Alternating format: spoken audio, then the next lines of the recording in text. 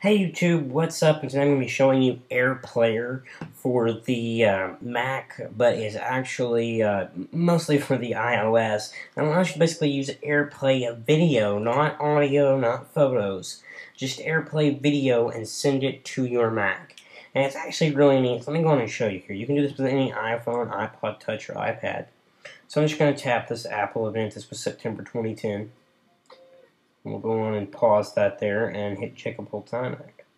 And as you can see, it's creating a player connection. This can take a while, unfortunately. It takes forever, actually.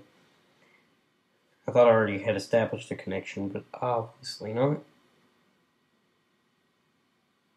We'll do this in real time so that way you can see how long this really takes to connect. I think I have to hit play.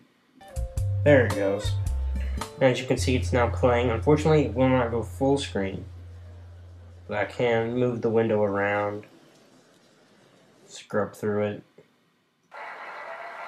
and turn it down, obviously there. But basically that's how it works. If I hit pause, nothing happens. Well, it actually does pause there, but anyway. And that's pretty much what it is with videos. Let me show you it with a YouTube video. So I have one of my YouTube videos pulled up here. I'll hit my iMac again here, hit play. And now basically it's going to load up the video, and it's already up and getting ready to go on my iPad. All it's got to do is buffer now, and that'll take a second. It's pretty well good to go now.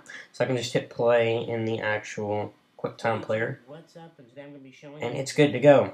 As you can see, it's going there, and it's really neat. The only problem I have is you can't do, and you're very limited with this. For example, if I go to the multitasking menu, you don't see AirPlay there. It's very odd the way it works. It supposedly works over Bonjour. And it's very odd the way this actually works. It doesn't work with photos, but if I go in here and show you a picture, say this is a snow leopard background, if I hit my iMac, it's not going to do anything. It's just going to sit there and hit creating a player connection. It's not going to do a thing. So I'm going to go back to my iPad here just to go on and get that over with. And it obviously doesn't work with iPod either. So say I have Charlie Brown Christmas Time is here playing.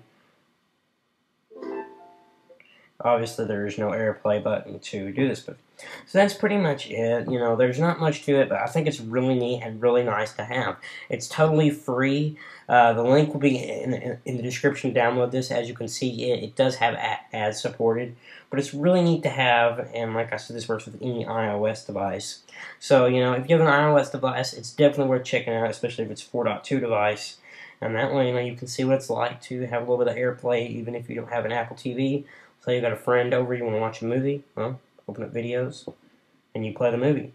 So I think it's really neat, and I hope you guys enjoyed this. I'm going to get back to my Apple event here, if it'll play. But I will see you guys in the next video.